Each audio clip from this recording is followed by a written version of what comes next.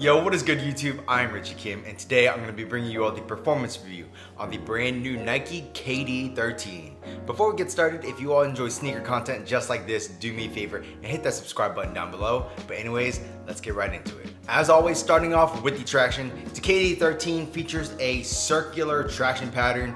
It has like these craters in it. Kind of reminds me of the PG3 traction.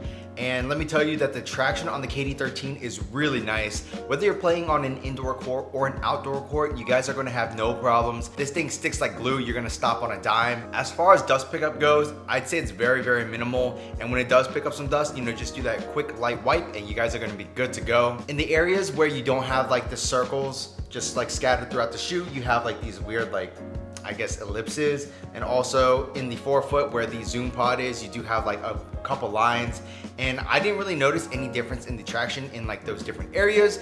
Traction all around was just really, really nice. If you all need reliable traction, whether you're making those hard crosses or just those really hard stops, the KD13 has you covered. Traction on the KD13 was really, really good. Moving on to the cushion, the KD13 has a Phylon midsole or some sort of EVA midsole, but within that you do have that full length Zoom Strobel with a double stack Zoom unit in the forefoot, which is an upgrade from the KD12 in my opinion, because the KD12 had a double stack Zoom unit in the heel.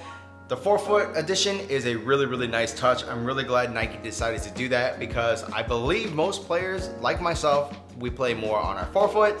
So having that in the forefoot is awesome. It does feel great. I would say the difference isn't too drastic from the way the KD12 feels, but you can definitely feel a little bit of that extra bounce in the forefoot, and like I said, it's a great addition. This cushion setup is gonna give you great responsiveness, great court feel, while also having really good impact protection. So if you all like having, that Zoom Air feel, this is definitely the shoe to go to because this is probably my favorite cushion setup as of right now. If you all like the KD12 cushion, this is definitely an upgrade. The cushion in the KD13 is awesome. Moving on to the materials, the KD13 features what I believe is some sort of textile. And honestly, it's not the best feeling textile. I definitely think it's a downgrade from the KD12 in terms of materials, but it does do the job.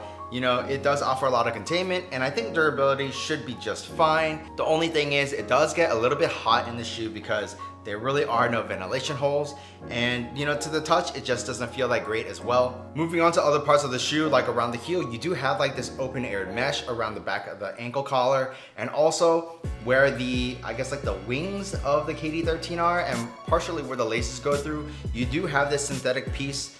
I'm not sure what it is. It feels like a synthetic patent leather almost, but it's not really. It's very, very synthetic feeling, and that kind of offers some extra support and added durability as well, but definitely doesn't feel the greatest in hand. One cool touch about the KD13 though, I'm not sure if it's just on this colorway or if it's on every single colorway, is that they do have like an exposed area at the top of the tongue that really gives it that deconstructed look that's, very in right now. So overall, in terms of materials, I would say the quality isn't as good as the KD12, but the materials do the job just fine. It's just nothing impressive. So moving on to the fit, I would say that the fit is the exact same as the KD12, which is it runs narrow. So wide footers, try it on in stores if you can. Otherwise, you may want to go up a half size, maybe a full size, depending on how wide your foot is.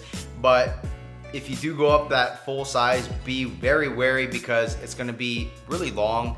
KDs usually run just a little bit long and narrow, I guess because that's how KD's foot is shaped. I don't know if you all have seen a picture of KD's foot or not, but it's very interesting to say the least.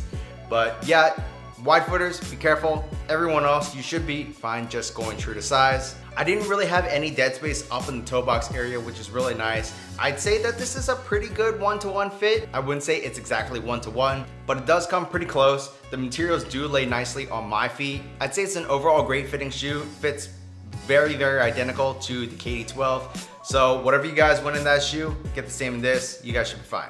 Moving on to the support in the KD13, the support was amazing. I didn't have any issues with the support in the shoe. I didn't have any heel slippage. I didn't have any side-to-side movement on the footbed. And also they do have like this plastic piece in the middle right here for that torsional rigidity and stability. I've never really had any issues with support in the KD12 or the KD13. And definitely in the KD13, I feel like it's probably a little bit more supportive, which kind of makes sense because, you know, KD did injure himself in the KD12, so they probably beefed up the KD13 just for him. There's definitely a lot of cushion in the back heel area where your Achilles is, which completely makes sense to me. Support in the KD13 was really good. The KD13 retails for $150, which is the exact same price as the KD12, and for 150 bucks, I definitely think it's worth it. This is a great performer, feels great on court. Honestly, aesthetically, I think it looks pretty cool too. Even the GR colorways are pretty nice, especially the multicolored one. I think it's like I want to say it's like a Brooklyn Nets colorway where it's white and it has a multicolored outsole. I think that's pretty dope. But also the fact that you can customize a lot of this stuff on Nike ID or Nike by You, I believe that's what it's called now. There are some really cool ways you can customize the shoe and really make it your own. But $150, you're getting, you know, great cushion, great traction, and you know, the materials are okay, but everything else is super solid.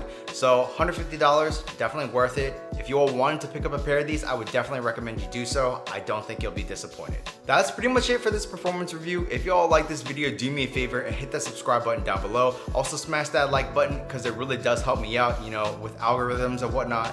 So please do that. While you guys are at it, check out this video on my left and on my right, and that's pretty much it. Until next time, peace.